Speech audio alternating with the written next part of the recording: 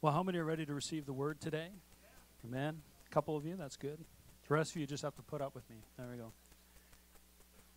God is good. Father, I thank you, Lord, that as we study your word today, that you'll speak to our hearts, that we'll see something new and fresh from the word of God. It's living and active and powerful, sharper than any two-edged sword, and we just want to be spoken to today in Jesus' name. Amen. Amen. You know, I really believe that this message I'm about to share, it can be a life-changing message. I think it will help us to see things from heaven's perspective. I think too many times we get caught up in the here and the now. We get caught up in the dash between two numbers, as they say. You know, one day there will be a gravestone with your name on it, and you're the dash between two numbers. And we get caught up with this world.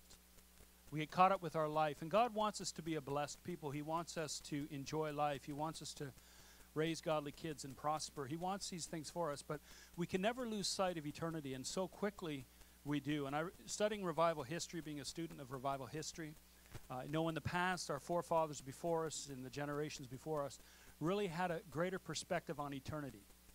And they saw everything from eternity perspective. And Pastor Jacques preached a message a few weeks ago talking about generations. And I haven't even heard the message yet, but apparently my message followed suit a bit. That God is a God of generations. God looks at from outside of time. He sits back and he looks and he sees Adam and Eve, and then he sees the coming of the Lord. And we're somewhere in between there. And we have a destiny and a purpose to fulfill. Amen? And we're just one piece in a puzzle. And we need to be focused not on just ourselves, but also on those who are coming after us, those who are younger. Some of the kids are up here are going to be the next worship leaders, are going to be evangelists, are going to be business people who are going to go and establish the kingdom. Like, we don't know, but God has a plan and a purpose for each and every one of us. Amen? God has a plan and a purpose for you. You're not a mistake. You're fearfully and wonderfully made. God had a plan and a purpose for you, and that's what it's all about. It's about purpose. We have to know the purpose of God. Amen? And so I talked out of Hebrews chapter 11 last week, and it was very interesting because Hebrews chapter 11 is really what I call the Hall of Faith. I likened it to like the Hockey Hall of Fame, right? If you go to the Hockey Hall of Fame, it's going to show you like Gretzky and all of these professional hockey players and Bobby Orr and all these guys. And it's not going to talk about every single thing that they did and all of their accomplishments, but what you're going to see is you're going to see plaques, you're going to see write-ups about the greater accomplishments that they did. Amen? And you see that when you go to a place like the Hockey Hall of Fame. The greatest accomplishments will be in plaque form for you to read and to marvel at. And so I read through Hebrews, and there's some pretty great things there. I mean, Noah being divinely warned, he built an ark for the saving of his family, right? We see that there's these great things that those who went before us, they did great exploits. And I think of Joseph's life. Joseph accomplished extraordinary things in his life, and none of these are mentioned. None of the things that Joseph, I think, are really cool things that weren't mentioned. I mean, he endured conspiracy against him by his own brothers, and he was thrown into a well, right? And then he was sold as a slave into Egypt. He endured horrific trials. He ruled with kings. He saved the known world from severe famine. However, none of these things are mentioned. And so I want to start here in Hebrews chapter 11, verse 20 and 21. It says, let me just find my scripture here because I don't have the notes. You got it there. By faith, Isaac blessed Jacob and Esau concerning things to come. And this is what I talked about last week, that God looks at the fact that Isaac was able to bless Jacob and Esau concerning, say, things to come.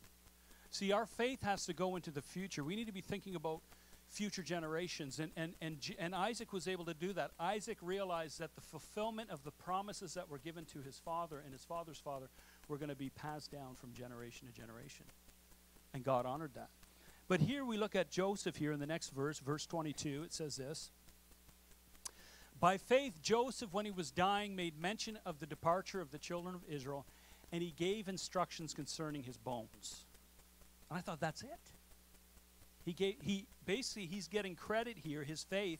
He's getting credit for planning his own funeral. Like, that's the greatest thing he did, was he planned his own funeral, and it's mentioned in the Hall of Faith. What's going on here? But see, why is this so faithy? That's what you're asking, right? Why is this so faith? What's so faithy about this, okay? I'm glad you asked, because we're going to talk about that. In Genesis chapter 50, verse 22 to 26. So Joseph dwelt in Egypt, he and his father's household, and Joseph lived 110 years.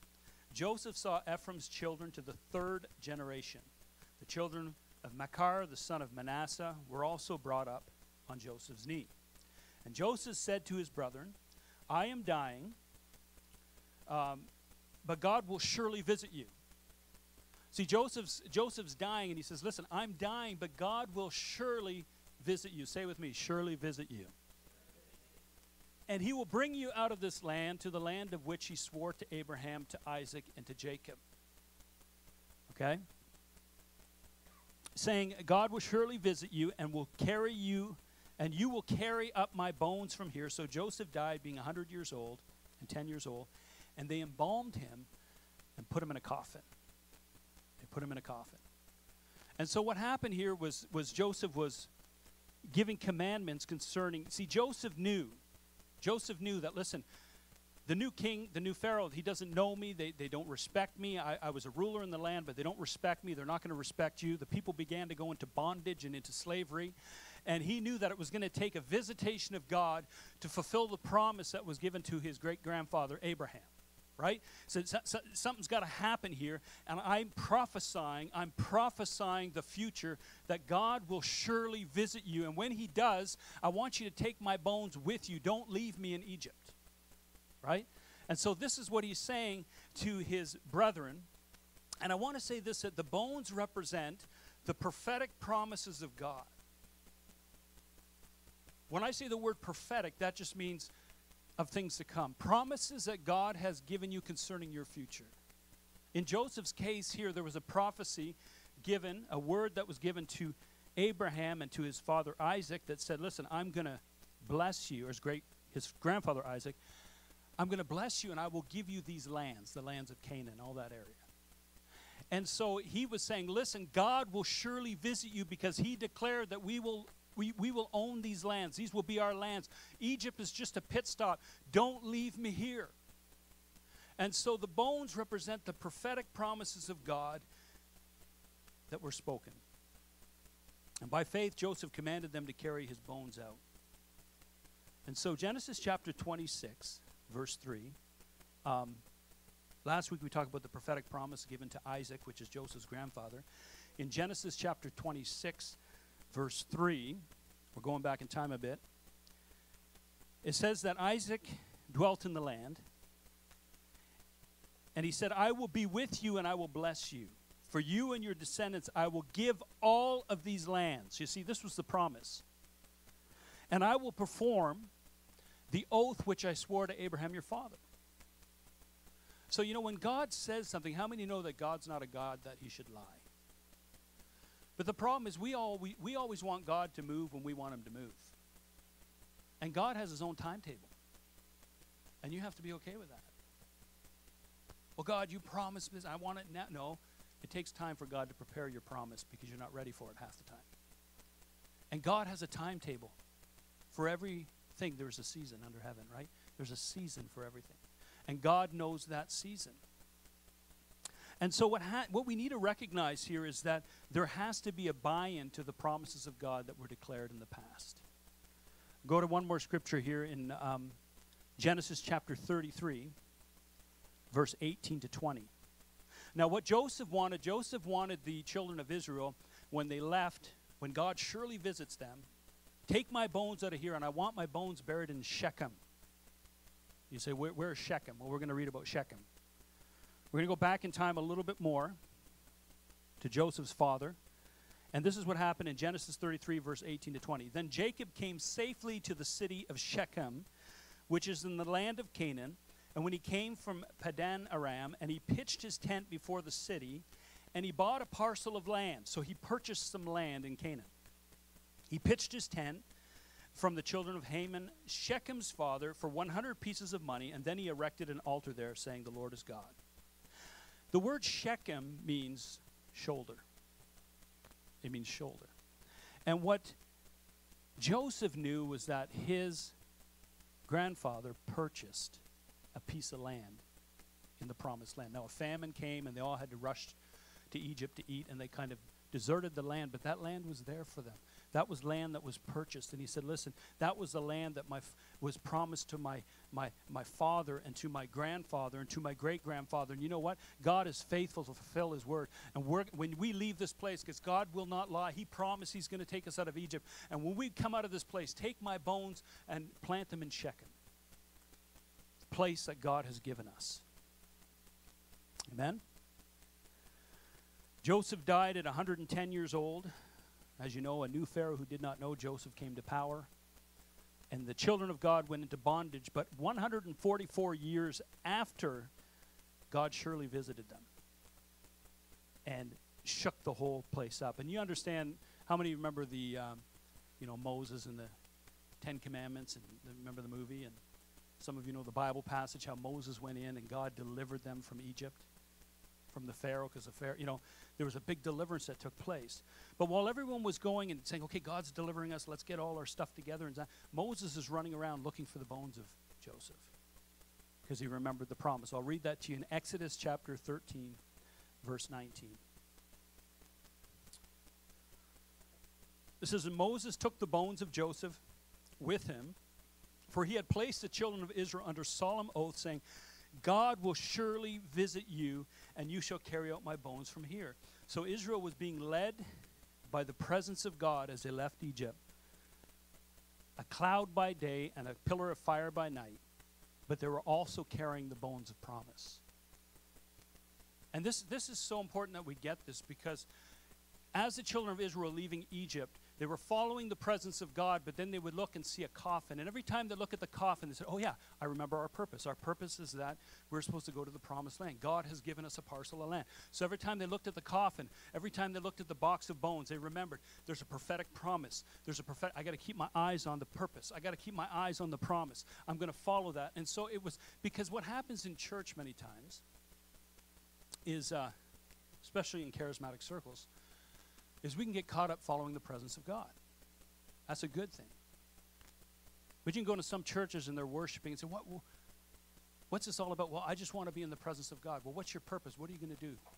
I don't know. I just want to be in the presence of God. No, but what's your purpose? What's the prophetic promise for your church? What's the prophetic promise for your life? What is God making you into? I don't know. I just love his presence. Well, that's awesome. And you got other churches where it's all about the purpose-driven life. We just discipline and organize, and, we have devotions, and we have purpose, and we plan our strategy, but they don't know how to worship. How many know you need both? You need to be led by the presence, but you need to keep your eyes on the promise. And so as the children of Israel were leaving, they were ordered to carry the bones of promise. Then the leadership was passed from Moses to Joshua. Under the children of Israel, under Moses' leadership, were commanded to follow the presence. Under Joshua's leadership, they were commanded to carry the presence. So they carried the Ark of the Covenant, and the Jordan split, and they went into the Promised Land. But I want you to know something. They were carrying 2 boxes. And that's the title of my message. We need to carry 2 boxes. You need to learn to carry the presence of God with you, but you also need to learn to carry the promises of God. You need to carry the purposes of God. Amen? And when you're carrying both boxes, you're going to have the balance to go where God has called you to go. All right? Israel needed to focus on the prophetic promise of God as they carried his presence. And so we need to be, we need to be driven by the presence and by the promises of God. The bones represent the prophetic promises of God. And why is this important? Do you want to know why it's important? Anybody? Okay, let's go to the script. We'll go to the Word of God. How's that sound? 1 Timothy 1:18. 1 Timothy 1:18. We'll bring that up here. It says here, this charge I commit to you, son Timothy. Now, this is Paul the Apostle talking to Timothy, his disciple. He says, according to the prophecies previously made concerning you, that you may wage a good warfare. In order to fight the good fight of faith, in order to go to the promise of destiny that God has for your life, you need to take the prophecies previously spoken over your life, and you have to hold fast to them. You got to keep your eyes on them. You got to press towards them. Amen? Because the prophecies and the promise of prophecy is actually going to lead you into your purpose. Amen? The promises will always lead us to our purpose.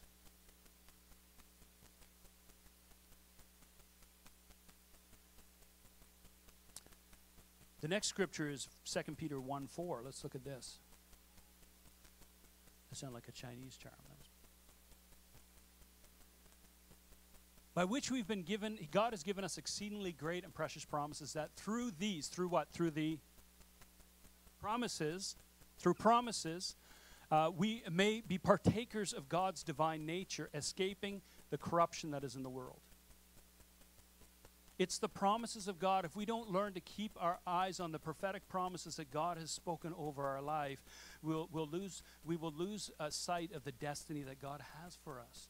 We'll lose sight of the purpose. And that's what happened with the children of Israel. They kept looking at the presence of God, and depending on the presence, they stopped looking at the promises. They stopped looking at that coffin and saying, oh yeah, by the way, this is our purpose. We're taking Joseph's bones to the promised land. We're burying him there. That's where we're heading to. And they forgot the promises of God. And what I want to do today is I want to encourage you to go back and pick up some bones that maybe you've cast out. The past needs to be linked to our future, guys. And I want to show you something. Okay, look at this box here. I have this box.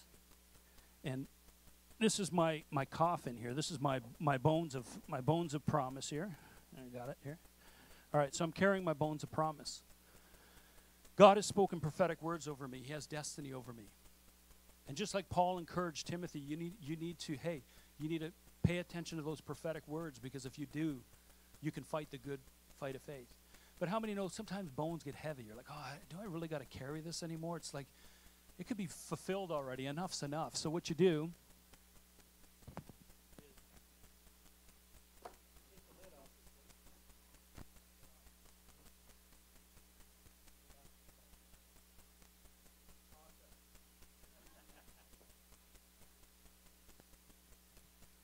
Well, that should have been fulfilled. 20 years ago, God said that, that my children were going to serve the Lord, and they're all, they're not serving God, and I've done everything I can. So, I guess God's not going to fulfill that. So, I'm just not going to pray about that anymore. I'm not going to carry. I'm not going to focus on,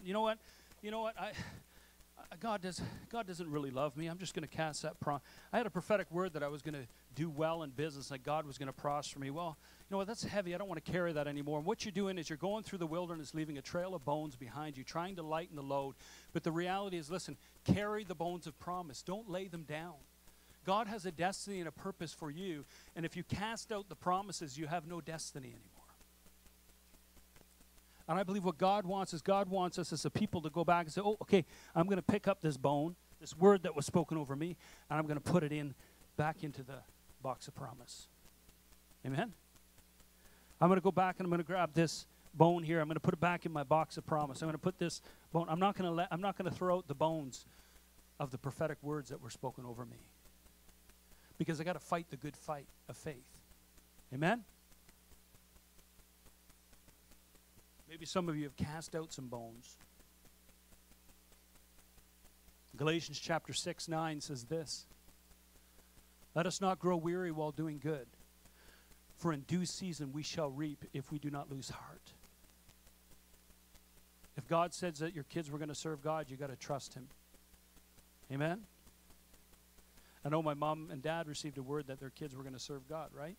And you invested in us, and then they saw me especially go down the opposite direction. I went the opposite way, as far left as I could. And did you have faith? And the amazing thing was, when I came home, she was at peace. I'd come home with my friends, and she'd be like, treating me like a man of God, talking to me like I was still precious to God, that He still had a purpose for my life. She didn't look down at me and go, oh, you sinner, you got to repent. God's going to judge you. No, she treated me like with respect and dignity. And you know what? God fulfilled His word, didn't He? God fulfilled His word, and He will do it. Don't let go of the bones of promise. Hold on to what God said so you can fulfill your destiny. The past also needs to be linked to our future. It's another thing that this box, this coffin can represent. And you know what? Like I said before, as a former student of revival history, what I see Christians doing today is they're compromising solid biblical doctrine and convictions, the convictions of our forerunners or our forefathers.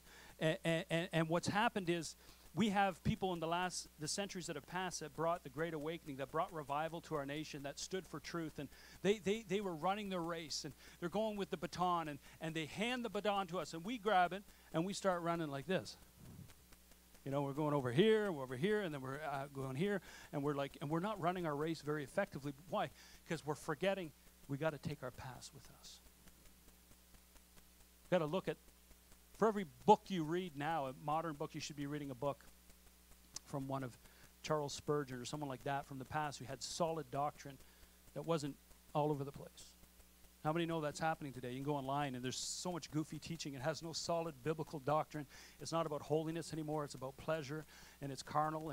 And I'm saying you got to take the past with you. If you leave the coffin behind, you just think you're going to walk into things of God. Your destiny is, your purpose and your destiny is attached to the past. Amen? How long do we have to hold on to the promises? How long do you got to carry those bones? Well, let's look at Joshua. Joshua chapter 24, verse 32.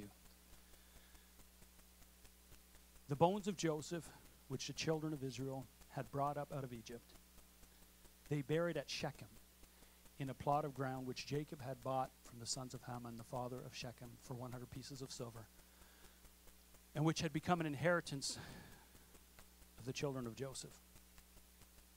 You carry the promise until it's fulfilled. There was a prophetic word that this land will be yours. Joseph was taken out of it. He was thrown into a well, ended up in Egypt.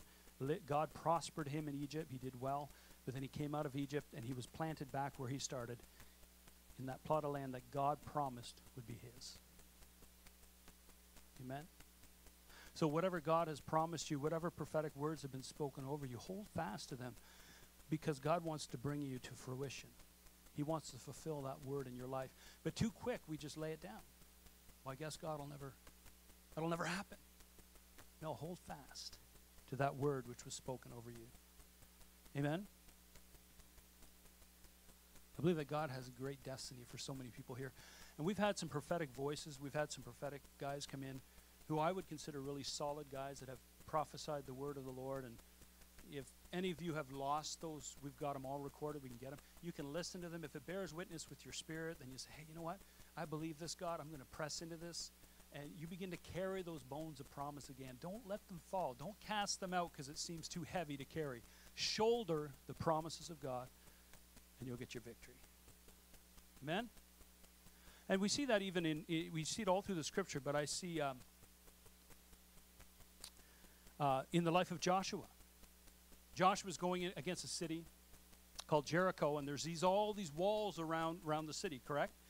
And God says to him, I want you to march around the walls every day, and then on the seventh day, I want you to go around 7 times, and I want you to blow the trumpets, and when you do, the walls are going to tumble down. Now, I want to say this. If you're a military strategist, and God speaks a word like that to you, you're going to go, people are going to think I'm crazy. People are going to think I'm loony, right? And so he goes out with the armies of Israel, and they're marching around the wall. They're going around the wall. They do it 7 days in a row. The 7th day, they do it 7 times to blow the trumpet, and guess what? God fulfills his word. I want to tell you that there was people on the wall laughing at Joshua. What is wrong with this nutcase? And when God speaks a promise to your life, everyone around you, family members, people in the world, friends are going to look and go, that'll never happen. You'll never accomplish that. You can never do that. That's impossible. No, but what's possible with God? It's possible with God. Amen? If God has spoken it over, you can do it. It doesn't matter what anybody says. People can laugh, but at the end of the day, those walls are coming down because God has promised it. Amen? And so I just wanted to encourage you guys this morning to carry the bones of promise. Carry your past into your future. And don't let them be heavy. Just carry them because God will fulfill them. Amen? And that's pretty much all I had for you today. But why don't we stand for a moment? Actually, I do have one more thing. Sit down.